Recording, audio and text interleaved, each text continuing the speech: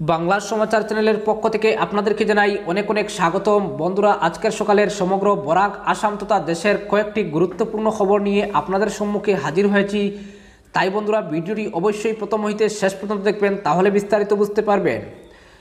আসামে করোনা ভাইরাসের সংক্রমণ অব্যাহত। আসামে করোনা ভাইরাসে আক্রান্তের সংখ্যা বেড়ে হলো 4,904 জনে। সুস্থ হয়ে ঘরে ফিরলেন 2,848 জন।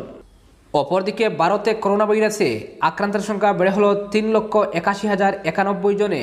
সুস্থ হয়ে ঘরে ফিরলেন 2,05,182 জন এবং ইতিমধ্যে মৃত্যু হলো 12,604 জনের। অন্যদিকে বরাক উপত্যকায় গত 24 ঘন্টায় নতুন করে আক্রান্ত হলেন 30 জন। অপরদিকে যাত্রী ট্রেন চালানো নিয়ে সিদ্ধান্ত হয়নি, বলল এনএফ রেল। সম্পূর্ণ সচল পাহাড় লাইন, চলল পণ্যবাহী ট্রেন। অন্যদিকে বদরপুর কোয়ারেন্টাইনে ধরা পড়ল আরেক করোনা পজিটিভ। এদিকে রামকৃষ্ণনগরে করোনায় আক্রান্ত হলেন আরও 2 জন। এবং সর্বশেষ জানিয়ে দেব, নিষেধাজ্ঞা অমান্য করে যাত্রীবাহী যান চলাচল উত্তর করিমগঞ্জে। তাহলে বন্ধুরা, বিস্তারিত খবরে যাওয়ার আগে আপনার কাছে করব ছোট্ট একটা রিকোয়েস্ট, ভিডিওটি দেখতে দেখতে অবশ্যই একটি লাইক করে দিবেন এবং আপনি যদি এই চ্যানেলে নতুন হয়ে থাকেন তাহলে অবশ্যই চ্যানেলটি সাবস্ক্রাইব করুন আর পাশের বেল আইকনটি বাজিয়ে দিন। তাহলে প্রতিদিনের তাজা খবরাখবর সবার আগে আপনি নোটিফিকেশনের মাধ্যমে পেয়ে যাবেন। আসামে গত 24 ঘন্টায় নতুন করে করোনা ভাইরাসে আক্রান্ত হয়েছেন 210 জন। আসামে করোনা ভাইরাসে আক্রান্তের সংখ্যা বেড়ে হলো 4,904 জনে। সুস্থ হয়ে ঘরে ফিরলেন 2,848 জন এবং ইতিমধ্যে মৃত্যু হলো 9 জনের। সুতরাং আসামে এখনও পর্যন্ত 2,044 জনের শরীরে এই মারণ ভাইরাস সক্রিয় রয়েছে। অপরদিকে বরাক উপত্যকায় একদিনের সর্বোচ্চ আক্রান্ত 30 জন।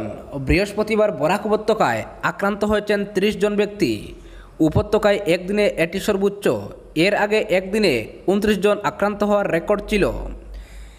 এদিন কাছাড় জেলার 3 জন, করিমগঞ্জ জেলার 13 জন এবং হাইলাকান্দি জেলার 14 জন আক্রান্ত হয়েছেন। পাশাপাশি অনেকেই এদিন সুস্থ হয়ে বাড়িও ফিরেছেন। উপত্যকার 3 জেলায় আক্রান্তের সংখ্যা 100 ছাড়িয়েছে। এর মধ্যে সর্বোচ্চ সংখ্যা হাইলাকান্দির। জেলাটিতে এখন পর্যন্ত 170 জন ব্যক্তি আক্রান্ত হয়েছেন। বুধবার কাছাড়ে আক্রান্তের সংখ্যা 100 ছাড়ায় এবং বৃহস্পতিবার করিমগঞ্জ জেলার আক্রান্তের সংখ্যাও সেঞ্চুরি পার করে। উপত্যকায় হাইলাকান্দি একমাত্র জেলা যেখানে একাধিক করোনা হাসপাতাল রয়েছে। তবুও রোগীর সংখ্যা এত বেশি বৃদ্ধি পাচ্ছে যে কিছু কিছু রোগীকে শিলচর মেডিকেল কলেজ হাসপাতালে পাঠানো হচ্ছে।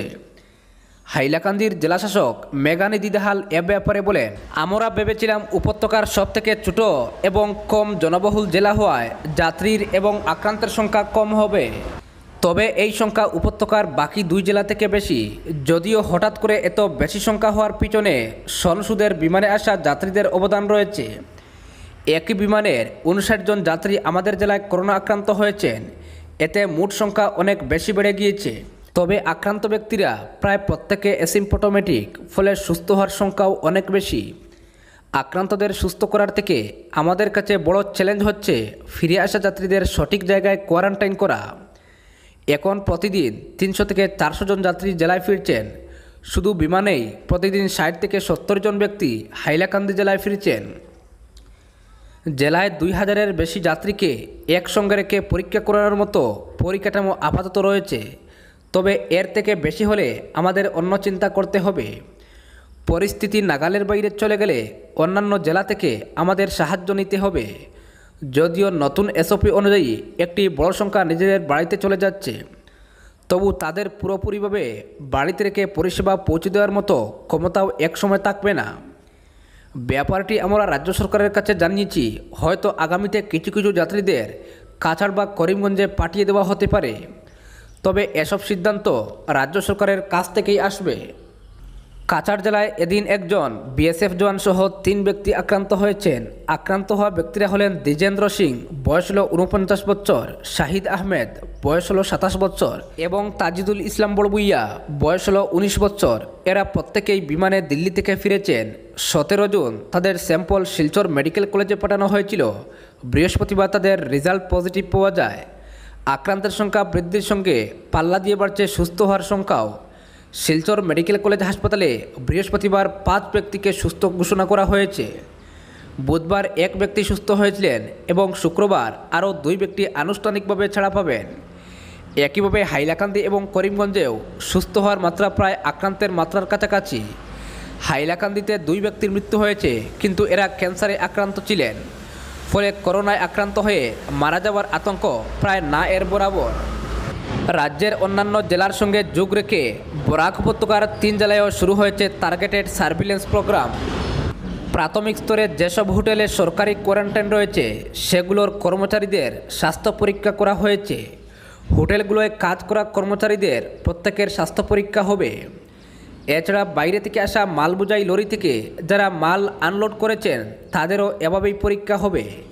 3 জেলার বিভিন্ন সরকারি কার্যালয়ে কর্মচারী, পুলিশ আধিকারিক, সংবাদকর্মী, স্বাস্থ্য বিভাগে কাজ করা বিভিন্ন স্তরের ব্যক্তিরা প্রত্যেকের সোয়াব স্যাম্পল সংগ্রহের প্রক্রিয়া শুরু হয়েছে। স্বাস্থ্য বিভাগ এবং প্রশাসনের আধিকারিকদের মধ্যে আলোচনার মাধ্যমে ঠিক করা হবে কোন কোন ক্ষেত্রে আলাদাভাবে স্বাস্থ্য পরীক্ষার প্রয়োজন রয়েছে। সমাজের প্রত্যেকটি স্তরে যেখানে স্বাস্থ্য পরীক্ষা প্রয়োজন এটি করানো হবে। কোনোভাবে যাতে গোষ্ঠী সংক্রমণের সম্ভাবনা দেখা দিতে না পারে এই উদ্দেশ্যে কাজটি করা হচ্ছে বলে জানিয়েছেন স্বাস্থ্য বিভাগের আধিকারিকরা। এদিকে হোম কোয়ারেন্টাইনে খাবার পৌঁছে দেওয়ার প্রক্রিয়া শুরু হয়েছে। প্রাথমিকভাবে সরকারি কোয়ারেন্টাইনে থাকার পর সেখান থেকে ছাড়া পেয়ে হোম কোয়ারেন্টাইনে যাওয়া ব্যক্তিদের বাড়িতেই খাবার পৌঁছে দিচ্ছে প্রশাসন। মঙ্গলবার থেকে জেলায় প্রক্রিয়াটি শুরু হয়েছে এবং অনেকেই এই সুবিধা পেয়েছেন। জেলা প্রশাসনের উদ্যোগে ডিডিএমএ বিভাগের কর্মচারী এগুলো পৌঁছে দেওয়ার কাজ করছেন। অপরদিকে যাত্রী ট্রেন চালানো নিয়ে সিদ্ধান্ত হয়নি বলল এনএফএল। সম্পূর্ণ সচল পাহাড় লাইন, চলল পণ্যবাহী ট্রেন। দীর্ঘ প্রতীক্ষার অবসান, সচল হলো পাহাড় লাইন। বিভিন্ন চ্যালেঞ্জের মোকাবিলার পর আজ থেকে ট্রেন চলাচল স্বাভাবিক হয় লামডিং বদরপুর পাহাড় লাইনে। উল্লেখ্য 17 দিনের মাথায় বুধবার মোপা ডাইভারশন পথে ইঞ্জিন রোল করে এরপর ট্রেক প্রায় 24 ঘন্টা অবজারভেশনে রাখা হয়। অবজারভেশন শেষে গতকাল 11:15 নাগাদ বদরপুর থেকে লামডিংয়ের উদ্দেশ্যে ছুটে ওয়েল ট্যাঙ্কারের বিশাল এমটি রেক। এরপর ক্রমান্বয়ে পণ্যবাহী 2টি এবং একটি পার্সোনাল ট্রেন বদরপুরের উদ্দেশ্যে ছুটে। এদিকে মোপা কালাচাঁদের 10 এলাকায় ট্রেনের গতিবেগ প্রতি ঘন্টায় 10 কিলোমিটার বেঁধে দেওয়া হয়েছে, ফলে খুব ধীরে ওই জায়গা অতিক্রম করে ট্রেন। 10 বিধ্বস্ত মোপায় ক্যাম্প করে থাকা জনৈক রেলকর্তা জানান, গতকাল সকাল 11:30 নাগাদ বদরপুর থেকে আসা ওয়েল ট্যাঙ্কারের খালি রেক মোপার 10 এলাকা শুক্লমে অতিক্রম করার পরই মোপা কালাচাঁদ অংশের ডাইভারশন রুটের ট্রেক সার্টিফিকেট ইস্যু করা হয়। আর টিসি লাভ করার পর একে একে লামডিং থেকে বদরপুর, শিলচর তথা আগরতলার উদ্দেশ্যে একাধিক পণ্যবাহী ট্রেন ছুটে। অনুরূপভাবে বরাক ত্রিপুরায় আটকে থাকা খালি রেকগুলিও ফেরত পাঠানোর প্রক্রিয়া আরম্ভ হয়। হালকা বৃষ্টি নামলেও কিন্তু ট্রেকের কোনো ক্ষতি হয়নি, এমনকি পণ্যবাহী ট্রেন চলাচল আরম্ভ হয়েছে যদিও, কিন্তু রেলের ইঞ্জিনিয়ারিং বিভাগের সম্পূর্ণ তত্ত্বাবধানে রয়েছে ডাইভারশন ট্রেক। এদিকে এনএফএলের মুখ্য জনসংযোগ আধিকারিক সুবানন্দ চন্দ্র এক মেইল বার্তায় বলেন যে মোপা এলাকা এই মুহূর্তে অবজারভেশনে রয়েছে এবং আগামী কয়েকদিন থাকবে। পণ্যবাহী ট্রেন সুষ্ঠু এবং সফলভাবে কয়েকদিন চলার পরই যাত্রী ট্রেন চালানো নিয়ে সিদ্ধান্ত নেওয়া হবে। অর্থাৎ যাত্রীদের সুরক্ষা সুনিশ্চিত করেই এনএফএল কর্তৃপক্ষ যাত্রীবাহী ট্রেন চালাবে। অন্যদিকে ফের করোনা পজিটিভ রোগী আক্রান্ত হলেন বদরপুরে। Badarpur Barak lodge quarantine centre থেকে বৃহস্পতিবার সন্ধ্যা 6টা নাগাদ এক কোভিড-19 পজিটিভ রোগী ধরা পড়ে। জানা গেছে গত 15 জুন চেন্নাই থেকে আসার পর বদরপুর বরাক লজে রাখা হয়েছিল। বদরপুর থানা এলাকার কান্দি গ্রামের রকিবালির পুত্র 21 বছরের ইমদাদ হোসেন নামের যুবককে তুলে করিমগঞ্জের হাসপাতালে নিয়ে যাওয়া হয়েছে। অন্য এক সূত্রে জানায় যে গত 15 জুন চেন্নাই থেকে আসার পর তার টেস্ট করা হয়েছে, এরপর আর কিছু জানেন না। বৃহস্পতিবার তাকে ফোন করে করিমগঞ্জ থেকে জানানো হয় তার টেস্টের রিপোর্ট পজিটিভ হয়েছে, তাই তাকে চিকিৎসার জন্য করিমগঞ্জ হাসপাতালে নিয়ে যাওয়া হয়েছে। জানান যে তার শরীরে কোনো ধরনের অসুবিধা নেই, বর্তমানে তার অবস্থা স্থিতিশীল। অপরদিকে বৃহস্পতিবার রামকৃষ্ণনগরে আরও 2 জনের শরীরে করোনা পজিটিভ ধরা পড়েছে। রামকৃষ্ণনগর হাসপাতাল সূত্রে জানানো হয়েছে আক্রান্ত 2 জন হলেন আইরিন চরই, বয়স হল 25 বছর, ও আইনুল হক, বয়স হল 25 বছর। তাদের একজনের বাড়ি রামকৃষ্ণনগরে ও অপরজনের বাড়ি খিলরবন্দ গ্রামের লীলাছড়ায়। এই 2 জনের মধ্যে আইরিন চরই মহিলা কলিকাতা থেকে এসে সুজাতার কাকা সুকুমার শেখাচপের বাড়িতে চলে আসে এবং সেখানে সে আলাদা ঘরে হোম কোয়ারেন্টাইনে ছিল। আরেকজন আইনুল হক চেন্নাই থেকে আসার পর দুর্লভপুরা সিবিপি উচ্চতর মাধ্যমিক বিদ্যালয়ে হোম কোয়ারেন্টাইনে ছিলেন। সেখান থেকে তাদের লালারসের নমুনা নিয়ে শিলচর মেডিকেল কলেজে পাঠানো হয়। সেখান থেকে বৃহস্পতিবার রিপোর্ট আসে করোনা পজিটিভ। ওই দিনই তাদের দুইজনকে করিমগঞ্জ কোভিড হাসপাতালে নিয়ে গিয়ে ভর্তি করানো হয়েছে। অপরদিকে নিষেধাজ্ঞা অমান্য করে যাত্রীবাহী যান চলাচল উত্তর করিমগঞ্জে। আনলক শুরু হওয়ার সঙ্গে সঙ্গে অবাধে যাত্রীবাহী যান চলাচল শুরু উত্তর করিমগঞ্জ জুড়ে। সরকারি নিষেধাজ্ঞা তোয়াক্কা না করেই করিমগঞ্জ শহরের স্টিমারঘাট রোডের মোড়ে থাকা ডিটিও অফিসের সামনে দিয়ে গাড়ি বোঝাই যাত্রী নিয়ে অহরহ যাত্রীবাহী যানবাহনগুলি চলাচল শুরু হয়েছে। আনলক 1 শুরু হওয়ার সঙ্গে সঙ্গেই রাজ্য সরকারের নির্দেশনায় যেখানে 50% যাত্রী নিয়ে, যেখানে শুধু আসাম রাজ্যিক পরিবহন নিগমের অধীনে থাকা যাত্রীবাহী গাড়িগুলি চলার কথা, তখন শহরের মধ্যে দিয়েই প্রশাসনের নির্দেশনাকে বুড়ো আঙ্গুল দেখিয়ে অবাধে চলাচল করছে টাটা সুমো, ম্যাক্স, কুইজারগুলি। অটোরিকশা, ই রিক্সা, পিয়াগো, এপি গাড়িগুলির ক্ষেত্রে দুজন যাত্রী নিয়ে যখন চলাচল করার কথা, তখন সামনে পিছনে মিলে 5 জন যাত্রী নিয়ে প্রশাসনের নজর এড়িয়ে অবাধে করছে চলাচল। রাজ্য সরকারের পক্ষ থেকে আনলক 1 কিছুটা বিধি নিষেধ শিথিল করে যান চলাচলের ক্ষেত্রে পরিষ্কারভাবে উল্লেখ করা হয়েছে যে নিয়ম অনুযায়ী শারীরিক দূরত্ব বজায় রেখে যাত্রী বহন করতে হবে।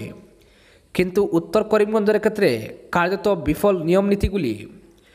লাইট মোটর ভেহিকলগুলির চলাচলের ক্ষেত্রে কিন্তু কোনো নির্দেশ জারি করা হয়নি। কিন্তু শহরের মধ্যে থাকা নির্দিষ্ট স্ট্যান্ড থেকে প্রশাসন ডিটিও অফিসের সামনের সড়ক ধরে প্রত্যেক দিন যানবাহনগুলি চলাচল শুরু করছে। অন্যদিকে ক্রমশ বাড়ছে বাহনের সংখ্যা। শহরের মধ্যে কোনো ক্ষেত্রে যদি যাত্রী সংখ্যা কম হয়ে থাকে, তাহলে সেটেলমেন্ট এলাকা থেকে পুরো বাহন ওভারলোড করে ছুটে যাচ্ছে গ্রামেগঞ্জে। এক ক্ষেত্রে যেমন টাটা সুমো, তেমনি অটোরিকশা, পিয়াগো, এপি ভ্যানগুলি। করিমগঞ্জ জেলা প্রশাসন বা নির্দিষ্ট বিভাগ থেকে কিন্তু কোনো ধরনের ভাড়া বাড়ানো হয়নি। তবে সময়ের সদ্ব্যবহার করতে গিয়ে যান চালকেরা দ্বিগুণ ভাড়া বৃদ্ধি করে দিয়েছেন। 20 টাকার যাত্রী ভাড়া আনলক 1-এ 40 থেকে 50 টাকা। এখানে করিমগঞ্জ থেকে লক্ষ্মীবাজার বা করিমগঞ্জ থেকে মাইজগ্রাম, লাতু, মহিষাসন বা সুতারকান্দি। বিশেষ করে দেশ যখন মহা বিপর্যস্ত, তখন পকেট কাটতে ব্যস্ত অটোরিকশা চালক। একে তো দ্বিগুণ ভাড়া, তার উপর গাদাগাদি। করোনা ভাইরাস সংক্রমণ রোধ করতে সামাজিক দূরত্বের কথা যখন বারবার সতর্ক করে দিচ্ছে প্রশাসন, তখন উল্টো চিত্র যাত্রী নিয়ে চলাচল করা অটোরিকশাগুলির। করিমগঞ্জে অবশ্য করোনা ভাইরাসের গোষ্ঠী সংক্রমণের তেমন সংখ্যা নেই এই মুহূর্তে। যদিও গত 2 দিন আগে হোম কোয়ারেন্টাইন থেকে পজিটিভ ধরা পড়া এক ব্যক্তি নিজে স্বীকার করেছেন যে তিনি হাসপাতালে ভর্তি হওয়ার আগের সন্ধ্যায় করিমগঞ্জ সেটেলমেন্ট থেকে তিনি নিজে অটোরিকশা করে তিনি তার দক্ষিণ মানিককোনার বাড়ি পৌঁছেছিলেন। তবে গোটা উত্তর করিমগঞ্জ জুড়েই যে হারে অধিকাংশ যাত্রী নিয়ে গাদাগাদি করে গাড়িগুলি যাত্রী বহন করছে, তাতে করিমগঞ্জ জেলা যদি কোনো ক্ষেত্রে গোষ্ঠী সংক্রমণ হয়ে থাকে, তাহলে কিন্তু এর অন্যতম ভূমিকা পালন করবে ডিটিও অফিসের নাকের ডগা দিয়ে চলাচল করা যাত্রীবাহী গাড়িগুলি।